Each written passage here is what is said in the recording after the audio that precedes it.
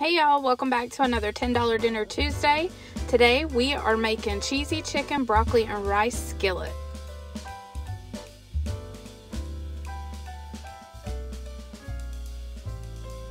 So first I'm going to start out with this bag of California blend frozen vegetables from Dollar Tree. It was only $1.25. There is carrots, broccoli, and cauliflower in this mixture. I am cutting these frozen.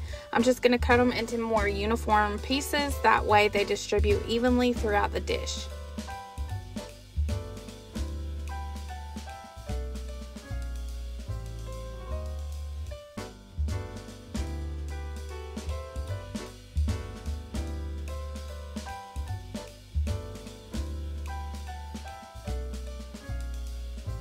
Next, I have 12 chicken nuggets that I am going to cut into quarters. This cost me $1.84 for 12 of these nuggets.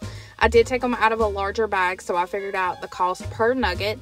If your Dollar Tree has chicken nuggets, you can absolutely buy a package or two from there. But to me, I found this was cheaper to do it this way.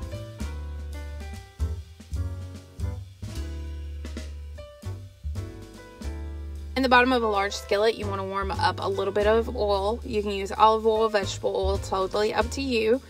And then add in your frozen vegetables. We're going to saute these a little bit, and this is just to help them thaw out.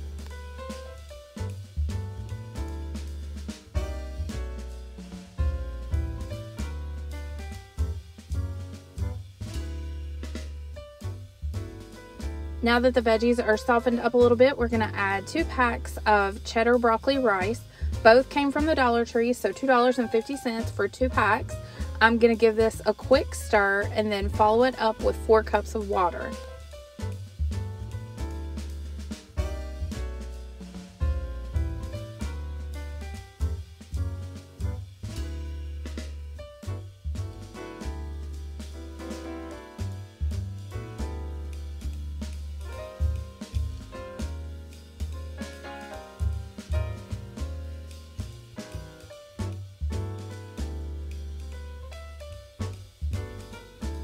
Once my rice and veggie mix come up to a boil, I'm adding in the 12 chopped up chicken nuggets, and then I'm going to give this a good stir, bring it back to a boil, cover it with a lid if you have one. I didn't have one big enough, so I'm just going to cover it with some tin foil, and I'm going to let it cook covered for 15 minutes.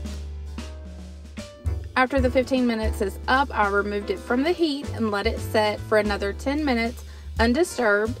And then I added my block of cheese from the Dollar Tree. It was $1.25. Instead of shredding it, I just cubed it up, and then I give it a good stir and let it mix evenly throughout the dish. This meal will comfortably feed 4 to 5 people. If you try this, let me know what you think. Be sure to subscribe to my channel, hit that notification bell, and be sure to give this video a thumbs up. See y'all next week.